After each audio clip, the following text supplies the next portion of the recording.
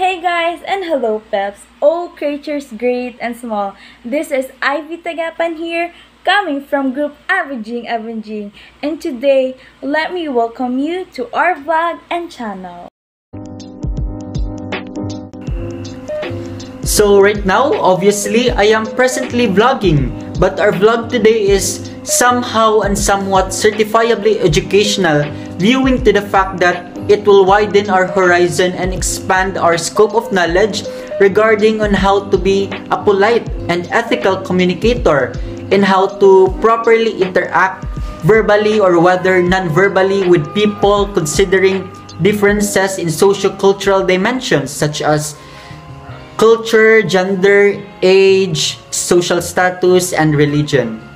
So with that in mind, that's why our vlog today is entitled How to and Not to Interact with People in an Interculturally Sensitive Way. So to make this vlog fantastic and successful, I have called and invited my fellow classmates and dear friends together with myself. With that being said, let's get started. So to begin with, communication plays a vital role in our everyday activities, be it to our colleagues, family members, or even to the shopkeeper that we visit. Letting people know our ideas, our opinions is a very crucial aspect of living. Lack of developing sensitivity in someone's difference can cause many diseases. That's why, in account of this, we need and we should develop or interact with various of people in a rightful and appropriate manner. That is why we have this interculturally sensitive. Having this sensitivity enables us to learn about and understand people who are different from ourselves and allows communicators to understand and respect individuals they perceive to have different cultural affiliations, to respond appropriately, effectively, and respectfully when interacting and communicating with such individuals, to establish positive and constructive relationships. So we will not prolong it any longer. So to discuss how to communicate and how not to communicate in consideration of each socio-cultural dimension. So let me introduce to you our first speaker today, Johnweil Jayme. So Johnweil, the camera is yours. So hello everyone, I am Johnweil Jayme and I will be the one who will tackle one of the socio-cultural dimensions, specifically the culture. As a communicator, it is our responsibility to establish appropriate behavior and an open mind. It is highly important because it allows us to effectively function in other cultures, allow us to respect and value other cultures, and can reduce cultural barriers between professionals and their patients. When we say culture, of course, it will emphasize the habits, the foods, festivals, language, and the history of other groups of people. But it doesn't mean we cannot coexist despite of our differences. Like for example, let's put in a scenario that I once visit a mountainous province in the hometown of my mother, where there are consisting of different tribes or ethnic groups living there. And suddenly I noticed that their way of living is really different and they wear clothes differently unlike the people living in the city or urban. But it doesn't give us the liberty to judge them or throw them a bad assumption regarding to their culture. We need to embrace them with our open heart. We need to show them respect in both words and actions, and to communicate them with no any judgment or criticism. And by this showing sensitivity, it will increase our cultural competence of the people around us and all over the world, helping us develop a deeper understanding of other people's culture as well as our own, increasing our tolerance and broadening our minds. Thank you, Johnweil Jayme, for sharing your notion and thoughts about the socio-cultural dimension of culture. So moving forward, let's proceed to our next socio-cultural dimension, which will be the gender, and it will be elaborated by Nelson. So Nelson Narandan, it's your time. Hi guys, I'm Nelson L. Narandan. I will be talking about one of the socio-cultural dimension, which is age. From this perspective, I want to share my experience during the last 2 years.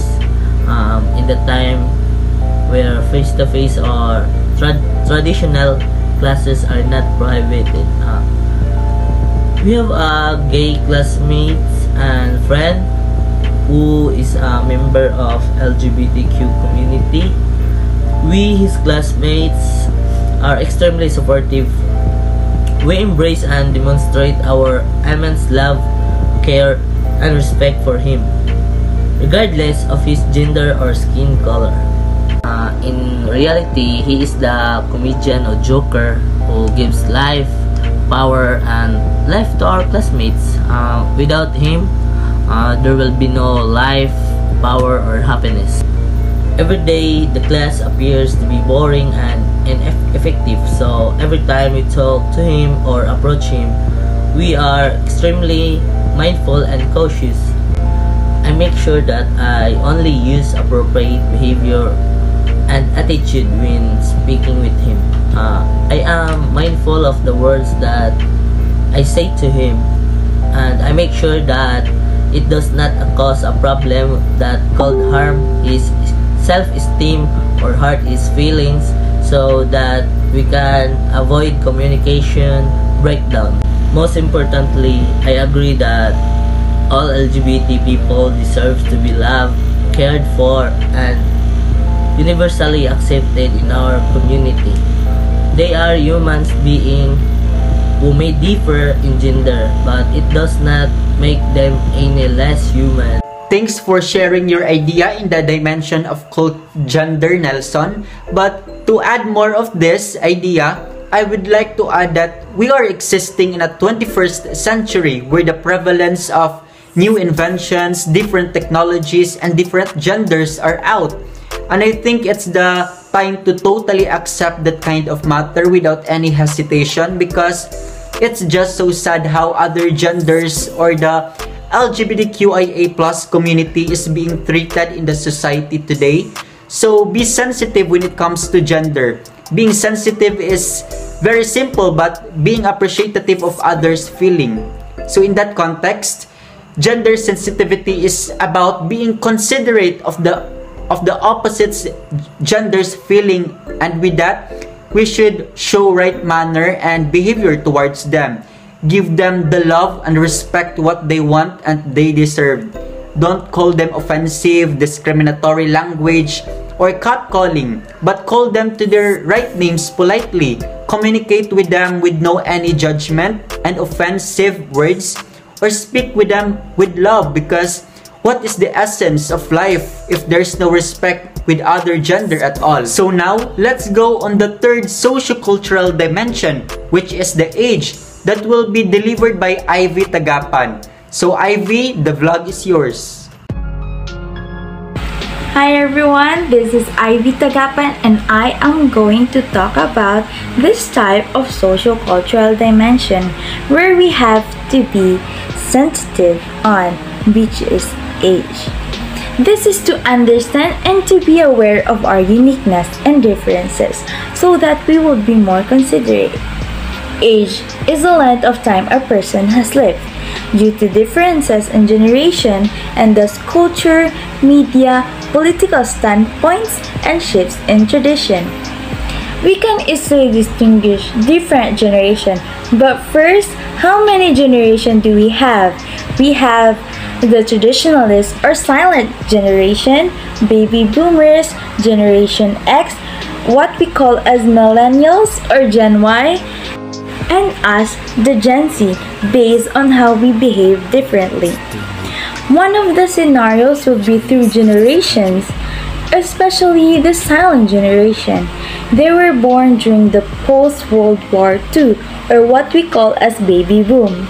They tend to be cautious, concerned, and have viewpoints, more disciplined, obedient, organized, and dependable than younger generations. Also, they still prefer and believe the traditional gender roles, where people nowadays and us, the Generation Z, are more open-minded, liberal learning, and actively engaged in advocating for the fair and equal treatment of others. The best way to communicate is through face-to-face. This connects and communicates directly. This also involves variety on how we speak to elders, friends, or teachers through formal and informal conversation. When it comes to your friends, you might communicate in informal conversation. And if with elders or emailing your teachers, you will communicate in an informal conversation. This makes sure that we always sound polite, professional, and respectful. It can also be used when you're speaking to someone you don't know very well and want to make sure you sound respectful. So we must always remember to think before we speak because it might be offensive. That's all, guys, and thank you. Thank you, Ivy, for sharing your viewpoint in the dimension of age. And let's jump to the sociocultural of social status. And it will be discussed by Kay Hapson. So, Kay Hapson, it's your time to share. Hi guys, Kay Hapson here, and I will be discussing the social-cultural dimension of social status. But first, what is social status? So, social status is a person's standing or importance in relation to other people within a society. It is shaped by one's background, education, reputation, perceived power, and position in an organization's hierarchy. With that said, we people living in a society has its own background and statuses, and the type of standing or class in the society we have might vary and modify. And people around us will interact depending on our category in the society. The effect of this can be felt everywhere. So let's get in a scenario where I am interacting with a wealthy, well-known, and professional teacher. So in this case, we need to establish respect, courtesy, and politeness, and execute the correct and precise way of interacting and manner. But it doesn't mean that we neglect or deprive showing respect those who are in lower class, less fortunate, and underprivileged in life. No matter what status what they in, whether wealthy or poor, we should and we must never ever fail to express the level of respect they deserve. Because I believe that regardless of your rank or class in society, you deserve to receive the same or equal respect as others. So it is immensely vital to show equality to the people who circulates you. It doesn't mean that if the person I am interacting is wealthy and prosperous, then he or she will earn much more respect and attention than the impoverished people. So thank you, Kay, for sharing your knowledge with us in the socio-cultural dimension of social status. Now let's go to the last but not certainly the least socio-cultural dimension, the religion. So Haimen Galo will express his words in the dimension of religion. So Haimen, it's your time to share. Hi everyone, I'm Haimen Galo, and I will be giving an explanation regarding to the last socio-cultural dimension, which is religion. So, when we say religion, it's a particular system of faith and worship or even our beliefs. Due to the extensive variation in religious and spiritual beliefs, people who identify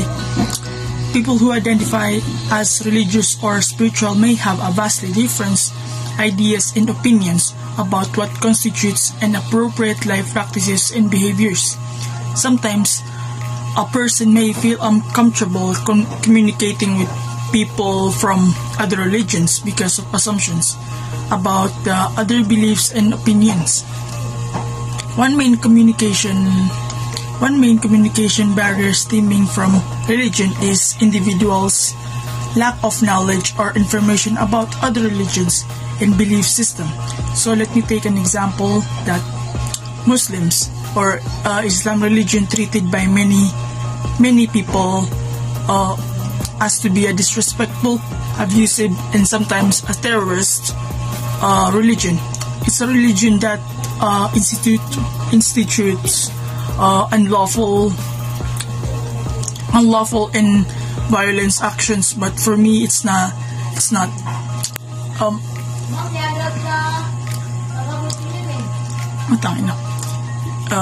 It's a religion that it teaches unlawful and violence action, but for me, this is wrong and misleading. We need to perform the right conduct and manners even though we have a various in different religion. And that doesn't mean that having dissimilar religion with other makes you an enemy. I believe that our differences can make us unite and not to divide, because I believe that all religion preach the goodness of truth and moral living, love and compassion. We should respect all religion in the same manner as we respect our own religion, since the underlying message of all religion is the same. That's all for me today. Thank you guys for listening. Thank you so much, Haimen Galo, or to our last speaker. But in behalf of that, I would like to add that in regarding to the consideration of religion, that despite of the dissimilarities and differences, above all, we should approach the situation of individuals with empathy, curiosity, and respect.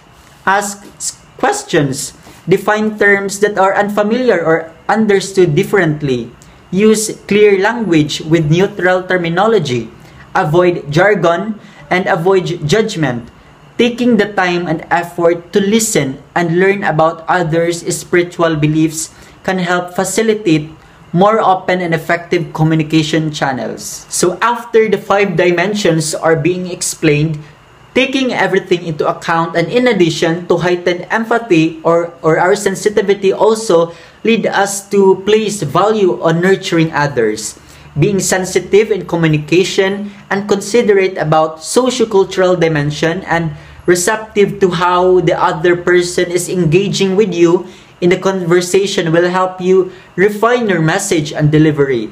Sensitivity in communication allows us to find correct balance for each and every one of our communication in exchanges during social interaction. Being aware of the common differences between cultures, ages, gender, religion, and so on, it increases trust, improves work relationships, and streamline projects. It also improves communication, which is the backbone to any successful team.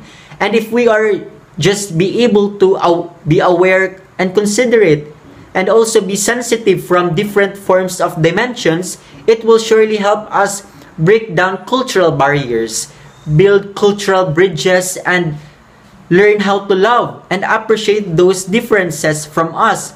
We can relate better to people with cultural differences as we begin to understand ourselves better. This results in more connection and less conflict. With that said, we should Practice politeness, courtesy, and kindness to everyone. Treat people equally and love. Have an open and wide mind. Don't over-criticize as well as speak discriminatory or offensive language and words. Never throw and give bad assumptions regardless to the differences. and most of all, to learn how to earn and give value and respect. Once again, this is the group abunjing-abunjing #PT in oral communication and context.